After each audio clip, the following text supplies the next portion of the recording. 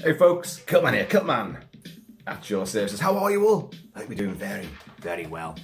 Now, guess what? We've got another unboxing to do. On the back of a huge unveiling yesterday, and another huge unveiling later on today, hopefully. We have this incredibly mysterious package all the way from America. Look at this baby here, look at this, yeah. Now, if you've been keeping up with current videos, then you might already have a few ideas about this. My good mate Zack out there is a fellow aficionado of the military, of special forces, and military history and all this sort of thing. By way of a thank you for me reviewing the Rambo Heartstopper knife from Sly's last Rambo movie, Rambo Last Blood. A major disappointment, I think we all probably agree. But the knife itself, the Heartstopper, designed by Dietmar Pohl, who's done a lot of special ops weaponry as well, and movie knives. He and Sly came up with this design. So the contrast is going to go glitchy, because it's very, very dark at the moment. I've got every light going, but there's no light coming through that window there, because what's it doing? It's January, it's not snow, it's sleet and hail and all those lovely things tumbling, hurtling from the sky with almost, high velocity precision. There's the knife that he thought, I've got to have that. So I told him where to get these from, and I think he bought up all the stock. Didn't you, Zack? You were a bit overzealous there. But by way of thanking me for that, he sent me this. And this comes on the back of him meeting Rob O'Neill. Robert, I think it's J. O'Neill, who was the controversial SEAL Team 6 member that put the extra bullets into Bin Laden's head. Bin Laden in Abbottabad in Pakistan, in his little compound there, his purpose-built compound, actually under house arrest by the Pakistani government, but really they were keeping him, oh God, let's just make sure, keep him safe. Like Gandalf in the One Ring, keep it safe, keep it secret. Because he was also acting as a bit of like a liaison for all the extremist terrorist groups in Pakistan and just over the border, of course, in Afghanistan. So better to keep him on side, as it were. Let's get off this Nick Kershaw track and let's put on something Navy SEAL related. Here's a Welcome to Benghazi from 13 Hours. They were ex-Navy SEALs and other operatives there. But, so we met Rob O'Neill, and who'd just done, I think, a big book launch about his career, and particularly about the Operation Neptune Spear, which took out Bin Laden. Neptune Spear, why? Because the Navy SEALs insignia is Neptune's tridents, the 3 prongs. So he says, holding 5 fingers up, the 3 prongs of Neptune's tridents. 3 because it's the 3 operational duties, air, sea, land, But anyway, folks, I could be completely wrong. And the beauty of these mystery unboxing is that I could be massively wrong. I don't know what's in there. I've actually got no idea. I'm saying it's related to Navy SEALs, but it could be a big painting of Custer's Last Stand, which would be awesomely cool anyway. Or it could be Isandlwana, where the Brits got massacred by the Zulus. So now, I'm not going to use the Heartstopper because that would just hack through this in seconds. This is appropriately enough. It's a seal. It's a proper like 3.5-inch bloody seal on this to keep it so you can't bend it. He's written on it, please do not bend, thanks. You'd have to be Hercules to bend this. It's absolutely, it is completely, you could use that as the foundation for a skyscraper. Skyscrapers. The World Trade Center. Didn't a certain bit, oh by the way, Bin Laden's here. I did manage to get a souvenir. I've got his head. The thing about Bin Laden is that, and I'm not going through all the conspiracies of 9/11, because there's a lot, and there's a hell of a lot more to it than we get officially told. Explosions down below in the foundations, Building 7 going up, one tower coming down, reported on coming down when the reporter's standing there and it's right behind it. and then she's clearly told over her earphone it hasn't come down yet. And then she goes and moves to stand in front of it. Oh, no way. The Pentagon, all the US government was, you know, trillions of dollars in debt, and they're about to be indicted and really put through the ringer in court. All the evidence was stored in Building 7, you know, and the team investigating happened to be the entire team investigating it was wiped out in that room in the Pentagon when that other jet airliner crashed in. All eyewitnesses saying didn't see no plane. The explosion went outwards, not inwards. We looked out through the wreckage and there was no plane there. Shush, shush, shush, shush, shush, shush. Whatever your views on 9/11, Bin Laden was a complete grade A. Not a twat. You've got twats in the world and you have cunts in the world. Cunts are far more spectacularly nasty and evil than twats. And yeah. Oh. I did think there might be something explosive in here at one stage. Let's just make sure there's like... No, nothing else in there. That is super hefty, that. That must have cost a fortune, that packaging. But what we have in here... Well, before I open this, I'll just explain about the twats and the cunt syndrome. The twat can be... Anyone can be a twat, you know, like, oh, you just... Like, you could be a great person, but you could do something wrong one day and like, you know, I like him, he can be a bit of a twat though sometimes. He can say the wrong thing and he takes a joke a little bit too far. But a cunt is someone that absolutely is all out, goes out to, you know, disrupt, destroy, and there's no redeeming features to them at all. And Bin Laden was definitely in charge of a lot of very cuntish behaviour around the world. So, thankfully, he's gone. Now, so this is definitely a poster in here. Sorry, that's glitching out there. With my crazy chaotic contrast level on this camera, this all singing, all dancing, fantastic camera, which can do all sorts of stuff, but I can't work it. It can do loads, but I can't work it out at all. So, oh God. Now I've got to be, do you know what? Scissors would be the ideal thing. Or maybe the skiing do will, yeah. Okay, folks. Now this clearly is a poster or a photograph. Is it an incriminating photograph of me? So someday someone's gonna do that and I'll do a great big unboxing. I might even do it live. And it'll be me in the buff. To be honest, all my bits have been seen a million times anyway, so it's not really that shocking. I'm unfailing. Is it going to be the SEAL Team 6 photo? Is it? I don't know what's going to be. And before I unveil this any further and show you, Zack has said there are some other photos to go alongside this which he's going to send to me, but he's only going to send them after I've done this unboxing. Do you know what? It is now. At the time of recording this, it is 9:15 on a Saturday morning. It has gone as black as the Ace of Spades out there. Whoa. Okay, you guys are going to see it first.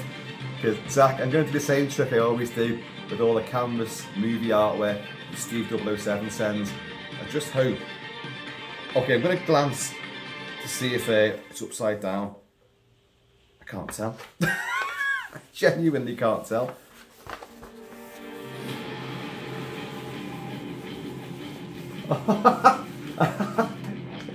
It could be me so far.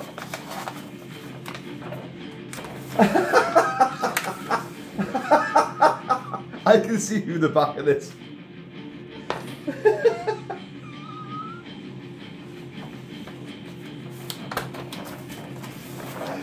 There he is.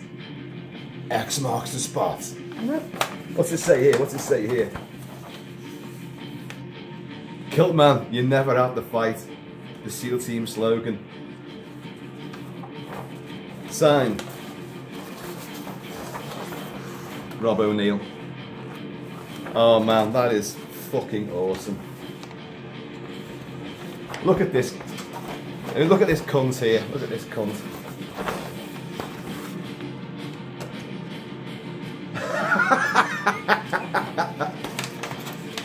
Now, as many of you know, I'm ex-Royal Marines, but in the 80s, when I was a wee sort of 16, 17-year-old, I was about to join the US Marine Corps, because during that phase, during that era, a Britisher could join up in foreign forces, especially American forces, as a foreigner, and after 4 years of service, you become an automatic American citizen. And I was going to do this. Now at the time, the US Marines were massively, heavily entrenched in Beirut, and lots of nasty things were happening. It's all over the news all the time, kidnappings and bombings and all sorts, like, and US Marines getting taken out. And in the meantime, my dad, the sadly now deceased big kilt papa, said he was a massive British Army expert, and he'd fought himself. Like, he took out the Luftwaffe, which were bombing Liverpool and the Birkenhead docks during the Second World War. As a kid, he was actually on the rocket batteries.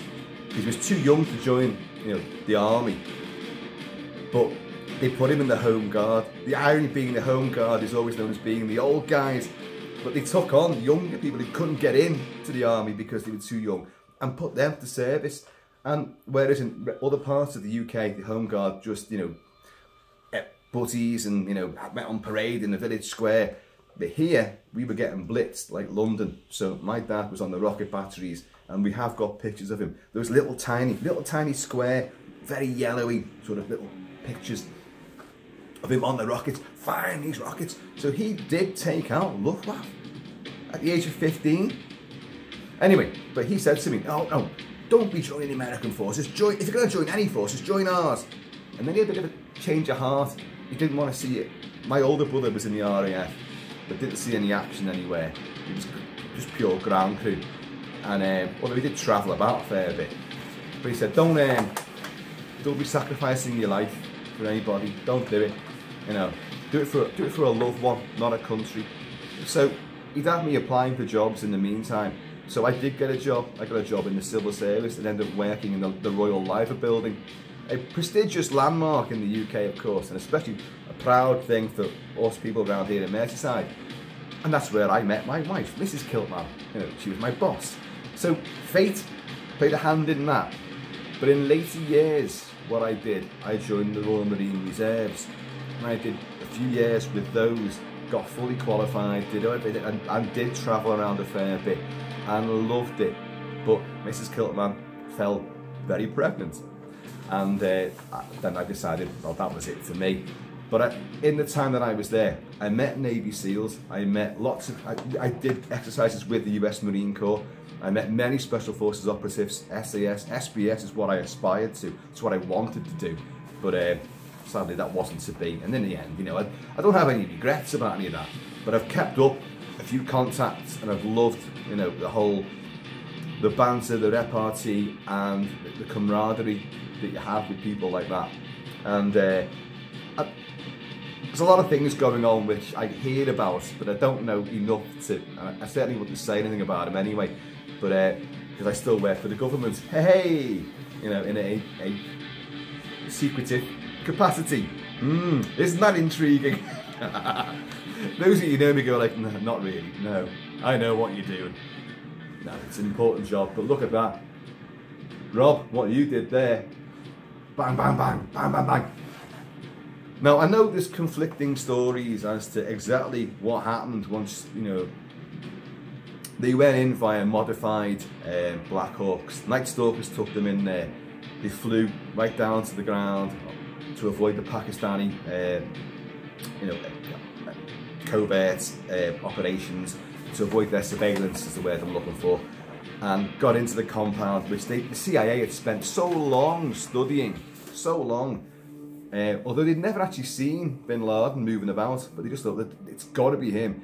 And there was a courier, there was a known courier, he was interrogated, and there's lots of people observing, movements and contacts and surveillance and phone calls were monitored and all that sort of stuff. I mean, Bin Laden had been living in a cave. This would be fucking luxury for him. He'd been living in a cave in Afghanistan for years, pissing and shitting in a bucket, and then probably rolling around in it, knowing him, dipping his kids' heads in it like, oh, it's for Jehovah. Oh, come on, like, yeah, and Muhammad and all that.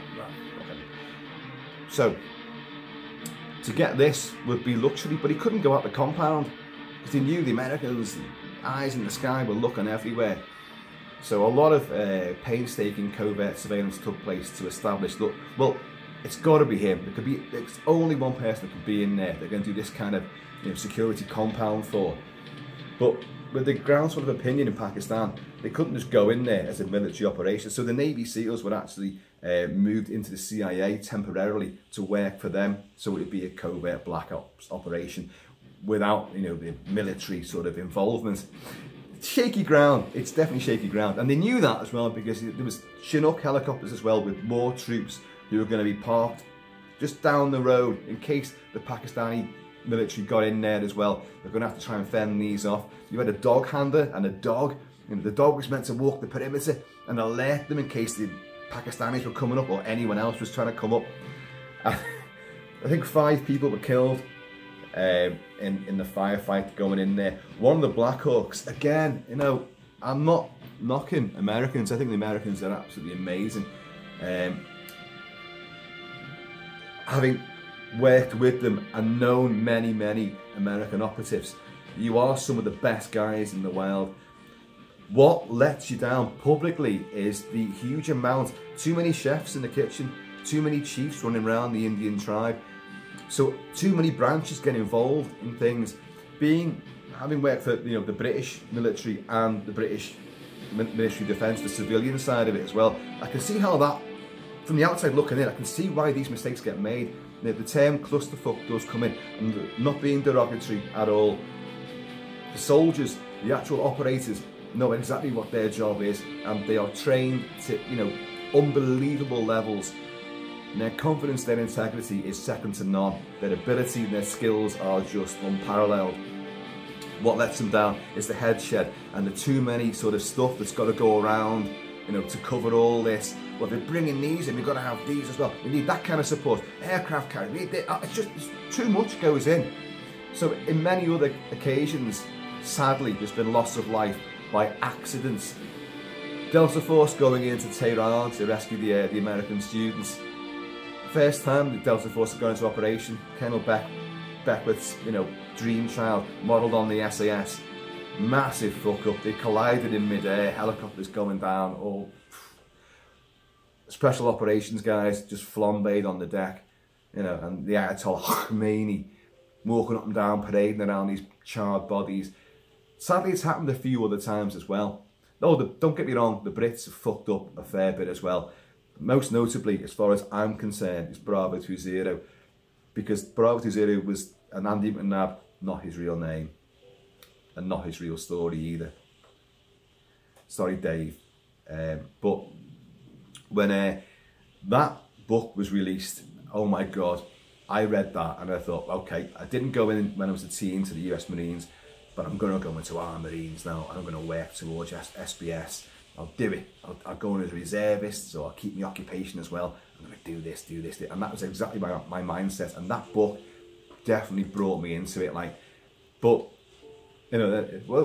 it's been proved by many, and I know many people that were actually involved who said, what he wrote there is pure propaganda. The true story of Bravo Zero has never really come out, but I know bits which definitely did happen, and it's not at all what it's painted by the likes of Andy McNabb, ballistics and gunfire and strategy expert to Hollywood these days. Yeah, Fiction Factory. But it was a great read, and it read true as well. So it was a great recruitment campaign. You think, how can a military disaster where you end up going, escape an evasion, you all get captured, only one of you gets away, you're getting shot, you're getting killed, you get captured, tortured, you lose your fucking teeth, for God's sake, one of you drinks fucking nuclear effluent, and will have repercussions of that the rest of his life. But hey, what a recruitment campaign. Join up. Yes, this is what life's like in Special Forces. Wonderful. But it did work. It did work. You wanted that adventure. So, if anything else, it did, or sorry, if nothing else, it did give me that banter, that camaraderie with people that have really done fantastic, amazing things and have the scars to prove it. And that community is a wonderful, wonderful family to be involved in, which never goes, never leaves you. So, but what we're saying is, like, controversy follows every sort of operation like this. And the operation to take, well, not that witch out, but Bin Laden, what could have been a bigger operation than that? Global interest in this. We've got him, we finally got him. But where's the body? Well, it's a burial at sea. But he's been identified by various methods, including family members who were all there. I think 5 people were meant to have been killed in that firefight. But sorry, I was talking about the disastrous element to it. The first Black Hawk, because it's landing inside a compound and the temperature had gone up as well, and they trained in purpose-built camps around America, mock-ups of what the compound would be like and trying to recreate the weather, how it would be there, and they've timed it to the exact moment, and probably not much of a moon to be showing there, 0 dark 30, it's going to be completely dark and all that.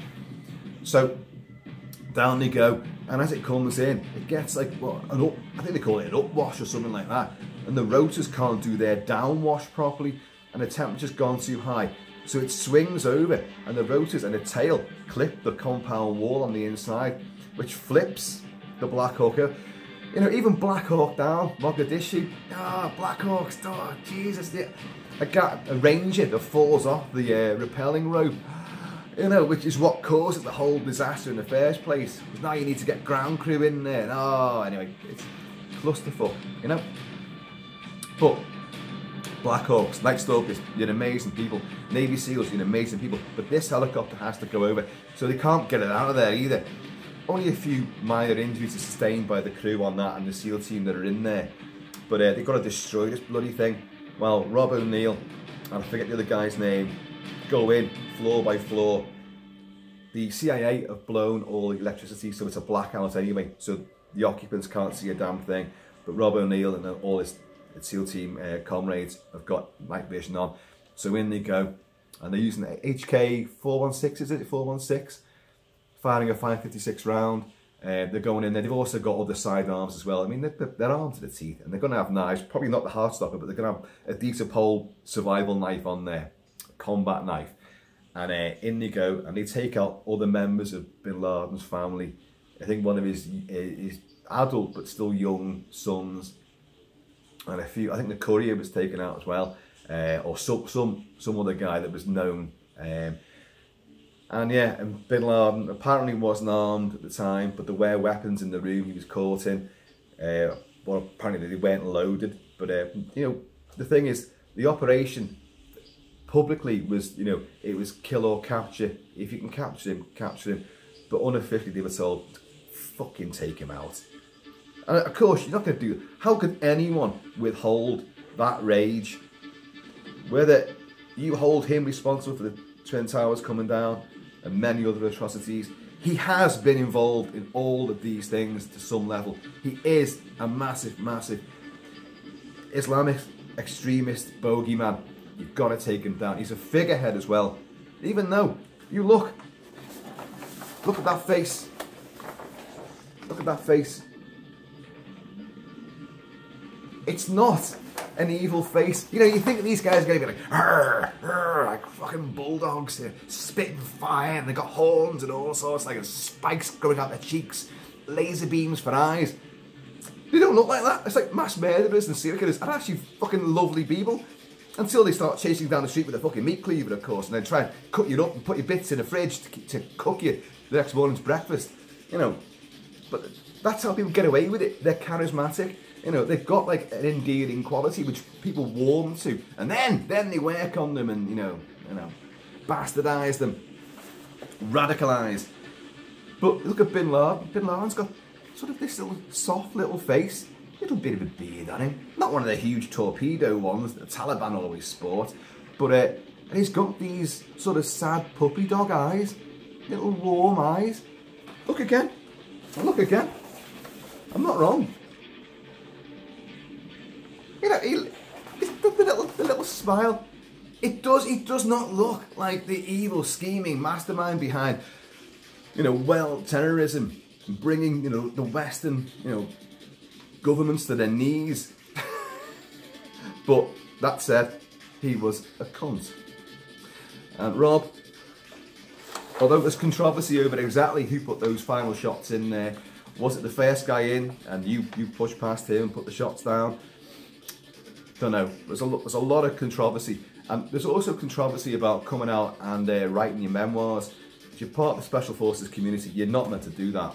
You're not meant to talk about it at all in public. Write your memoirs. In the UK, you sign the Official Secrets Act. In the American Special Ops community, it's a brethren sort of thing. It's a solid oath that you swear you're not going to do it.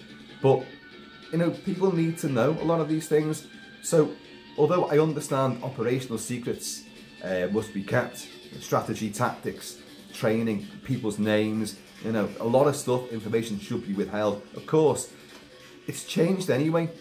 These accounts that people write in their memoirs, they're not exactly, we'll look at Andy McNabb, it was complete and utter bollock-a-rama. But even so, if it had been genuine, all those facts, all the real facts and the names would have been changed completely. Other bits of information would be changed and swapped, and you just wouldn't be getting that full picture. Of course you wouldn't, and you've got to understand that.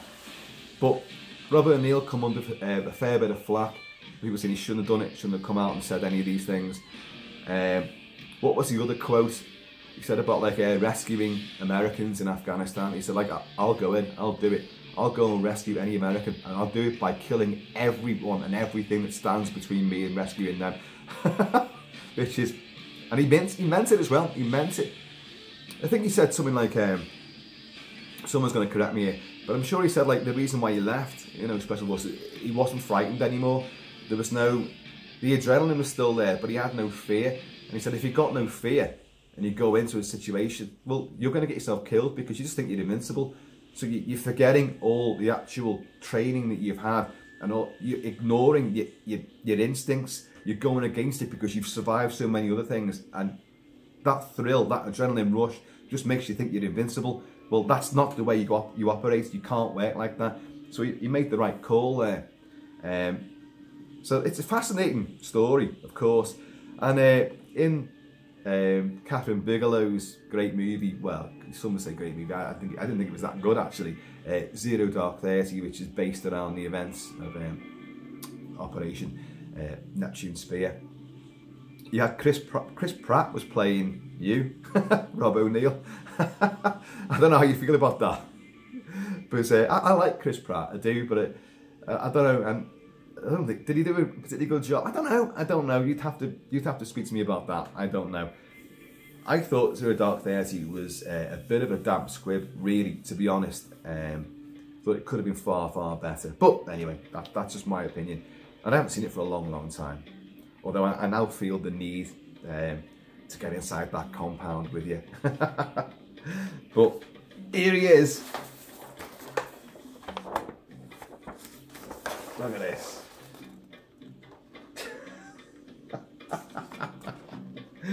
And there's me thinking like, oh, it's going to be like a bit of his piss and shit stained dish dash, blood all over it, like, or fragments of his skull, some of his teeth hacked out, like. I bet you've got some souvenirs like that. But that's fantastic. You never have to fight. Never have to fight. Again, I think this is Black Hawk Down we're playing here.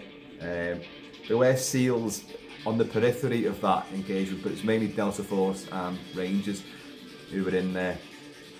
But anyway, folks, I think you'll agree that's a fantastic little piece. And well, Zack, you've got photos which are going to go alongside this. And it's probably, I'll make a guess now, it's probably Rob O'Neill signing it and doing that big fucking red X on Bin Laden's fizzog, you know. Oh, cheers, y'all.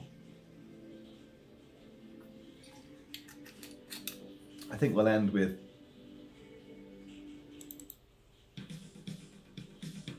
now. It is Delta Force. I know.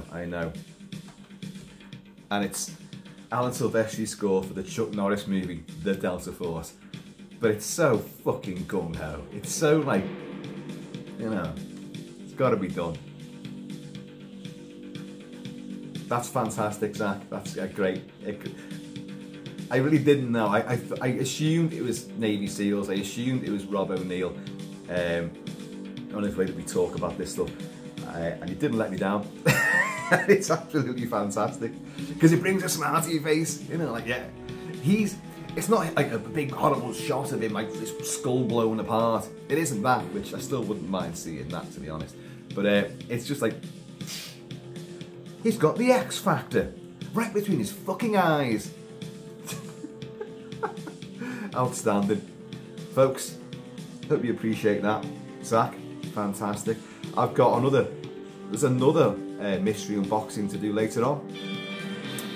So, I have been, always shall be, Kilt-Man. Always enamoured, always siding with Special Forces and the guys that go out and do the job itself.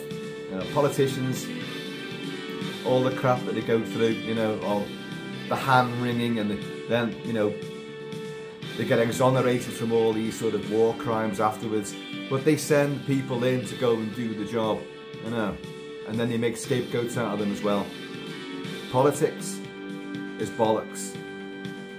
Guys on the ground are carrying out orders, and they do it, you know, with absolute, you know, integrity, sincerity, and when called for, unparalleled savagery. And that's what I love about it. Righteously justified in their actions, taking out complete cunts like him.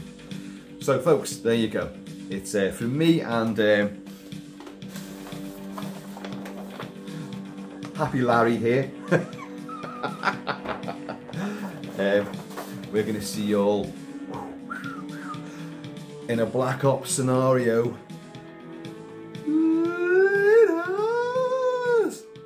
Cheers. You never have to fight.